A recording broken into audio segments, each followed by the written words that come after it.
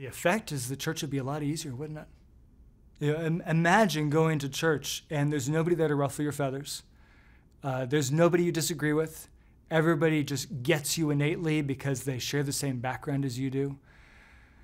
And yet I think Jesus' words in Luke 6 are good for us to remember. If you love those who love you, what benefit is that to you? Right? What does that say about the power of the gospel at work in your life? Instead, he says, but love your enemies and do good and lend, expecting nothing in return, and your reward will be great. And you will be sons of the Most High, for he is kind to the ungrateful and the evil. Be merciful as your Father is merciful. People in church are not your enemies. We're one in Christ. We're family. But sometimes they can feel like your enemies.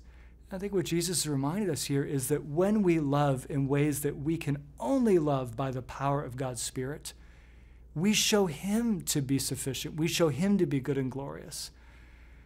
Easy love rarely shows off gospel power.